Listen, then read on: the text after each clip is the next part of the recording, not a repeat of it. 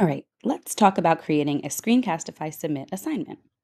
We'll start from the Screencastify Submit dashboard, which we can get to by typing app.screencastify.com/submit into our browser bar, or navigating through our extension.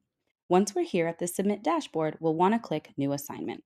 Then we'll have two options. The first is a Google Classroom assignment.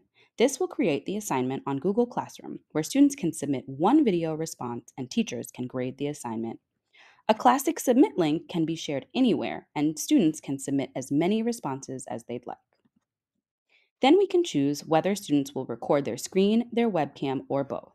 Remember, regardless of which we choose, students will not need Screencastify installed in order to record a video. When we click Next, we'll want to add a title and instructions. Once we're happy with the title and the instructions, we'll click Next. Here we have some options for our settings. Assignment access allows us to change who can access the assignment. Video privacy allows us to change who can see the video responses. Choosing students can view their own video will allow students to review their work and either re-record or submit. Students can view all videos will allow students to view one another's videos as well.